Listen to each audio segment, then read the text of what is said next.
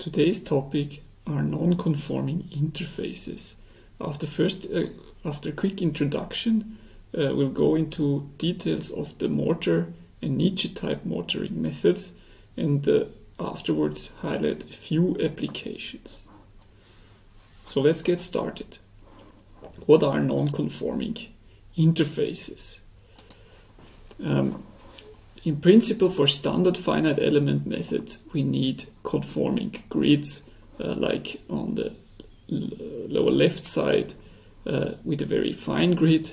And if we have some features we don't have to resolve with a fine resolution, we can coarsen the grid, but this does not give us good grid quality. So our optimal solution would be to use non-conforming grids, as in the right hand side, where we just glue the two domains together and satisfy the interface conditions in the correct way. So this gives us a few advantages compared to standard finite element method. The first is the flexibility in the modeling. The second is we can use optimal grids for each subdomain, and this gives us good mesh quality, and we can adapt the mesh to physics. Of course, the pre-processing gets much easier if we are able to do this. And another advantage is we can tackle moving parts without remeshing, because we don't need a conforming grid at the rotating interface, and we can simply transfer the relevant quantities. Also, structured grids result in a strong reduction of numerical error, and if we have the possibility to use non-conforming grids, generating structured grids is possible for many geometries. As an example, I'd like to highlight the Poisson problem on adjacent domains.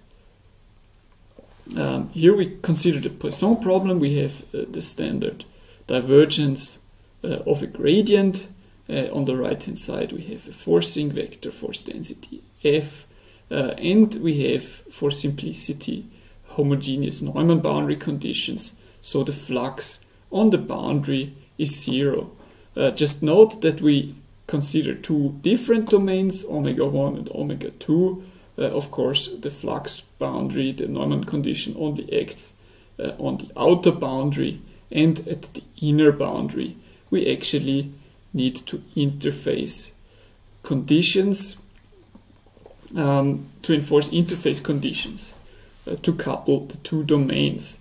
And these interface conditions are first, of course, the jump of the unknown must be zero at the interface. So here we use the brackets of u denoting the jump, so u1 minus u2 must be zero.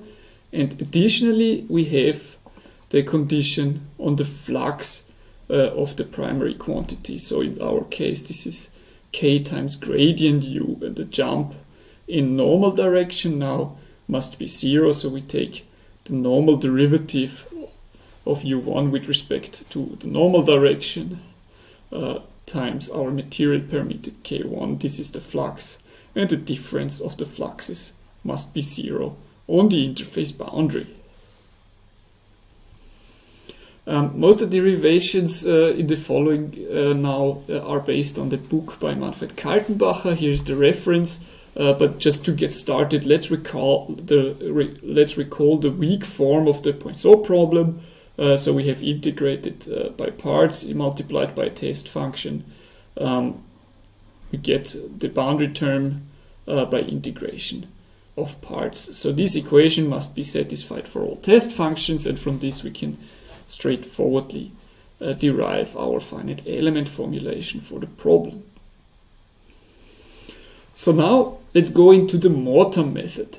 The key idea here is that we satisfy the flux continuity by a Lagrange multiplier. So we introduce a new dual unknown lambda for the flux. So lambda is equal to the flux now, and by convention we take the minus sign here, and as our interface condition states, the fluxes must be the same on both sides of the interface. And the second condition now is our continuity of the unknown, which will be enforced in a weak sense. So what does this mean? Same as for the weak form, we introduce a suitable test function. This will be defined on the interface. We multiply it with our constraint and integrate. And this gives us the following equation: the integral over the coupling surface gamma I of the test function lambda prime times u1 minus u2. So this is our continuity of the unknown equation, and of course this is 0. Just note that the Lagrange multiplier is defined only at the interface, and so is the corresponding test function. So here lambda prime is only defined on the interface. So what happens if we introduce this into our weak form? We write the weak form for each subdomain. This is a repetition from before. We have our boundary terms that are now defined on the interface. We've already introduced the homogeneous non-boundary conditions on all the other interfaces and boundaries. So they're not explicitly mentioned here. And now for each subdomain we incorporate the Lagrange multiplier. For subdomain 1 this was straightforward. There was just a sign change and the flux was replaced by the new unknown lambda. And the same we do with the surface term on the second side. So this would be the slave side here due to the normal vector that is pointing in the other direction. Now we have a different sign. And finally we add our interface continuity equation in the weak sense as discussed before, and this gives us the final weak form. Find u1, u2 and the new unknown lambda such that our equations are satisfied for all suitable test functions. From this weak form we can see how the discretized system looks like. So we introduce ansatz functions and use the usual Galerkin procedure, and then we obtain discretized system, and you can see the following structure. We have K1 and K2. These are the standard stiffness matrices of the Poisson problem. And now we have an additional column relating to the new unknowns. Lambda, they are just collected in our vector of nodal unknowns. We have two matrices D and M that couple the degrees of freedom u1 and u2 to lambda, and similarly we get lines for the constraint equation. So this is the last line in this matrix equation, and the right hand side here is 0, whereas on the other side we have the right hand side forcing vectors. So as I said here, the vectors donate the algebraic vectors for the unknowns, which are now also present on the interface as interface fluxes. Note that the coupling matrices D and M, they have non-zero entries only for the interface degrees of freedom, so not at all entries mentioned here, but only at the interface degrees of freedom, since they come from integrals over the coupling surface only. And the entries for D, they can be computed trivially because the ansatz functions are defined on the master side grid. We have chosen simply the domain 1 as the master side, whereas on the other matrix M we have to actually evaluate integrals where we have ansatz functions defined on the grid 2, so that's the boundary grid of the slave side, and on the grid 1, which is the boundary grid of the master side. So here we need grid intersection operations.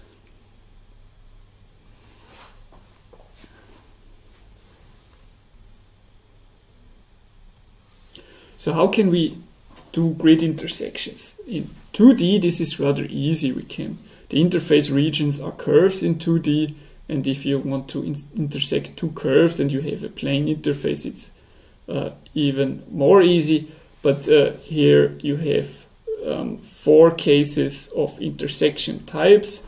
Either you have an intersection within the 2 elements, or you have an intersection where part of one element is actually part of the intersection is the end of one element, or one element is smaller than the other element, so both of the ends are part of the intersection, or the other way around. So these are the intersection types you can have. If the interfaces are not straight, you have to do projections, but similarly the types of intersections stay the same. When we go to 3D and we only consider plane surfaces, this is a seemingly easy case, but now here illustrate the intersection operations of 2 triangles. You can see that we have here already 4 different intersection shapes. The shapes are all different, ranging from a triangle to a quadrangle to a polygon with 4, 5 or 6 vertices. So intersection operations are rather challenging. In this case, the intersection polygon can be subdivided into triangles again for the numerical implementation, and I give you a reference here where you can find a little bit more detail on how this works in an implementation. So when you go to 3-dimensionally curved surfaces, it's even more complex. Here you have to do projection operations. So here we have an illustration of these curved surfaces on a sphere. You see the facets actually pierce each other, and you have a lot of operations you have to do on the non-coplanar triangles in this case. So the first step is usually you take you project the master side onto the slave side plane. So this is red is the master. You project it on the green plane. That gives you the bright red shape. Then you compute the intersection area as before for planar surfaces. Then you triangulate this, and then you project the quadrature points of the triangulation back in order to evaluate the shape functions on the master side. So let's just recall the key points of the mortar method now. We have an additional unknown at the interface. This is our Lagrange multiplier, which has a clear physical meaning. There's no tuning or penalty parameters, so this is an advantage. However, the discretized system is a saddle point problem. You remember there were 0 diagonal entries there, so we need solvers for the algebraic system that can actually handle systems of this structure. There's also a way around this problem, which is the concept of dual Lagrange multipliers. So if you choose appropriate basis functions that satisfy the bi-orthogonality relation, then the D matrix becomes diagonal, and you can do static condensation to get rid of the Lagrange multipliers. Here I've given you the reference by Barbara Wohlmuth here. You can read in detail how this works. Look at Nitsche-type mortaring, and in the first step we will derive the weak form. We again use the Poisson problem to demonstrate this. So we've written the weak form here now for both domains, domain omega 1 and domain omega 2, and retained the terms on the surface terms on the interface. The Dirichlet boundary conditions have been incorporated, so these are the only boundary terms we have here. In the first step, we'll use the relations of the normal vectors, so we can change the sign here in the second boundary term, and the first interface normal is defined as the master interface, chosen as the normal vector pointing out of domain 1, and we can also use the transmission condition of the flux. So we can replace the flux here in the second boundary term by k1 u1 over n, and we have to change the sign. In the next step, we add the two equations together, and what we get here is the standard bilinear forms for the stiffness, just the sum of both domains, and the same for the right-hand side loading. And in the interface term, we get now the difference in the test function, so we can write this in the shorthand notation with the brackets. And we can see that this system now got unsymmetric via this term, and to make it symmetric again, we add another term here, and we have here the test function of domain 1 in derivative in the normal direction, and we add here the jump in the unknown. And this also tells us why we can simply add this term, because for the true physical solution, the jump in the unknown must be 0. So we have added this to retain the symmetry. That's nice from a numerical point of view. And what we still need is to guarantee the equality of the unknown on left and right side, on either side of the interface. We add a penalty term. So we use a penalty method to enforce this constraint on the unknown. And that's the shape of the penalty term. We have the jump of u and the jump of the test function. And here we have a factor of the element size. We built the integral, the total integral as a sum over the element integrals. We have a penalty parameter, beta times k bar. K bar is the average of the material parameters, and beta is the penalty factor that must be appropriately chosen such that the penalty method works. So what we finally obtain is the weak form for Nitsche-type mortaring, reading find u and u2, u1 and u2, such that our weak form equation is fulfilled for all suitable test functions u1 prime and u2 prime. Here again I've highlighted the different terms. We have the consistency term that came up by adding the equations. We have the symmetrization term that we have added, and this is 0 because the jump in u must be 0, and we have a penalty term that enforces our unknown to be equal on either side of the interface. And since the equation must hold for all test functions, now we have the case of written it as a single equation. We could also write it as two separate equations as the factors of the u prime I test functions.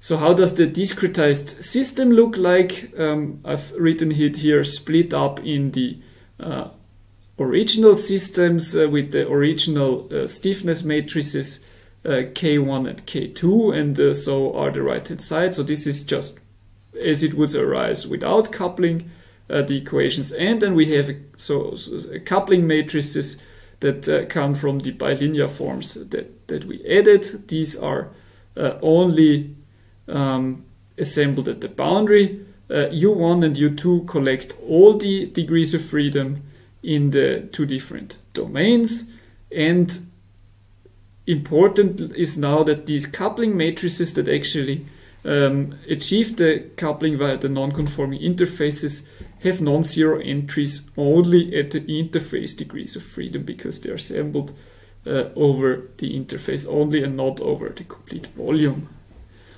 And you can also see that the system matrices are symmetric in this case. I already mentioned it's not always easy. We have to specify a penalty factor, and it turns out that it is suitable that the penalty factor takes into account the element order and the element size via this relation. So if we have the two element orders P1 and P2, we take the maximum of the two and square it, and we take the minimum element size in the denominator. And beta 0 is a parameter that has to be chosen by the user and might be PDE specific and problem specific. So what is the effect of this parameter? The larger you make the penalty factor, the more strictly the continuity over the interfaces is enforced. Of course, you can't arbitrarily increase the penalty factor. If it will be too small, you have errors in the constraint. However, if it's too large, you get into numerical problems because the system matrix becomes ill-conditioned if you have very large entries versus not so large entries. So let's recap the key points of Nitsche-type mortaring. We also need intersection operations, same as for classical mortar, so we have to assemble over the interface with ansatz functions defined on different grids. So this is equivalent.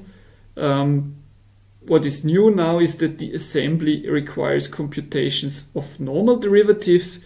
You remember we had gradients of the ansatz functions in the bilinear forms. We need a penalization factor that has to be user specified and probably is problem dependent. And if you're interested more about the mathematical proofs for Nitsche-type mortaring, you can see the publication by Hansbo and Hansbo. The reference is given here. Another interpretation of the method is actually an internal penalty discontinuous Galerkin method that is applied only at the non-conforming interface and not at, as usual for discontinuous Galerkin methods, between all the interfaces. Now, we want to apply this non-conforming grid technique also to other PDEs. And in fact, the formulation I've shown you is not limited to a specific PDE. You can use it, non-conforming grid formulations, both of classical and Nitsche-type mortaring, equivalently for different partial differential equations. And similarly, it can be applied to elliptic, parabolic, or hyperbolic PDEs. For example, in heat conduction, transient heat conduction, we have a parabolic problem, and acoustics, we have a hyperbolic problem. Non-conforming grids work there too. Finally, if you have a direct surface coupling between different PDEs, for example in vibroacoustics between mechanics and acoustics, this can also be accomplished via non-conforming interface in an equivalent way. The nice thing about this is then you really have different physics that have different meshing requirements, and you can simplify the pre-processing quite a bit. As an example, I now want to show you the coupling between linearized compressible flow equations and solid mechanics. So what are the coupling conditions here?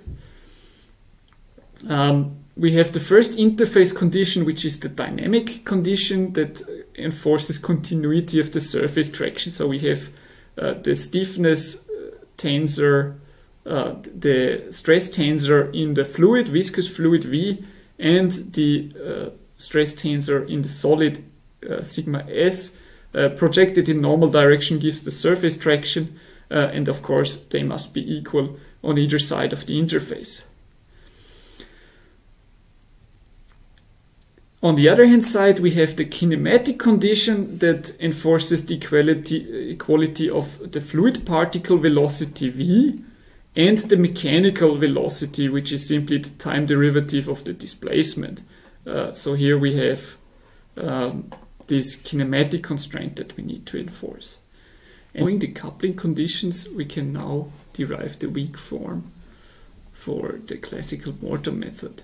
The first step now is to introduce a vector-valued Lagrange multiplier for the surface traction, since this is a vector-valued quantity, in the boundary term of a balance of momentum for the solid, so this is the equation 38, and the balance of momentum for the fluid, which is equation 39. So here we've already introduced the Lagrange multiplier T in the boundary term and taken care of the correct sign due to the definition of the normal vector. And as a second step, we need the kinematic condition, which is enforced in a weak sense, so is an integral over the coupling region gamma SV, where we have inserted the jump term that needs to go to 0.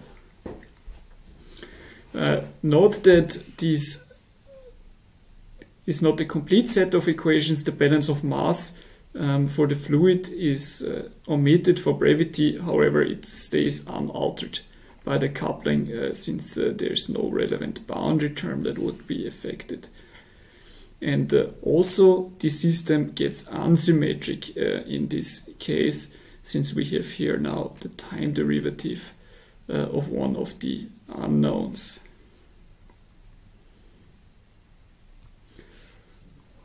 As a general application and implementation in openCFS, there are several non-conforming grid formulations, usually in classical and Nitsche-type mortaring versions available in openCFS. For single fields, we have acoustics in the pressure and potential formulation, we have electrostatics and heat conduction, we have magnetics in 2D and 3D, so also for edge elements, and we have it implemented in solid mechanics.